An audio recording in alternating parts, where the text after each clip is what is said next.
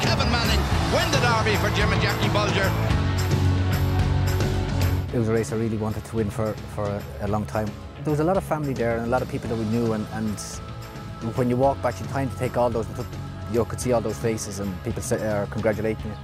Even when walking up by the stands, there was people along the wall and faces you knew hadn't maybe seen for ages. It was a very special moment. Lots of people did say to me afterwards that they never heard a cheer like it, or at least it was, it was a fantastic reception that he got. And I know all the lads in the weighing room afterwards, they came out with us the night after, and we had a great celebration. And I suppose that's testament to his popularity. Kevin Manning, I can't speak highly enough of him. He's the most dedicated, he's one of the best professionals in our game.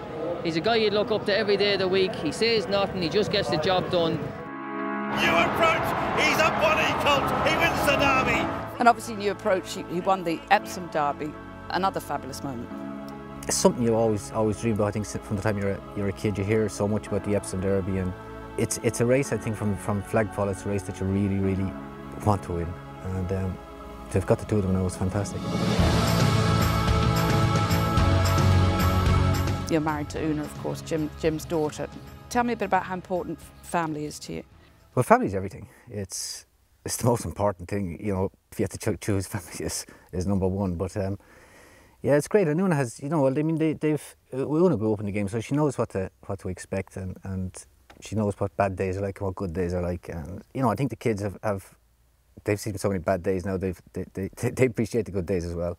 And you've known Una since you were kids, haven't you? Yeah. I mean, how did it all kind of develop the way that it has? I don't know. I could always, when I was in the yard, I was working there, always gone very, very well, and one thing led to another. Was it nerve-wracking asking Jim, that moment when you wanted to take Una's hand in marriage? Was that quite a nerve-wracking moment?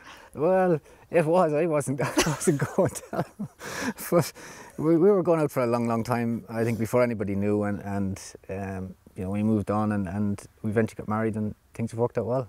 You're pretty tall, very tall for a jockey, and you still managed to ride around 8 stone 8. Now, you've been doing that for a very long time. How tough is that on you psychologically, physically? Yeah, that's probably the hardest part of the game, and it's what it takes the good over at times. A couple of years ago it was probably harder until Adrian McGoldrick got getting the weights, and a lot of other people with him. They got the weights put up that couple of pounds, which was it was a lifesaver really.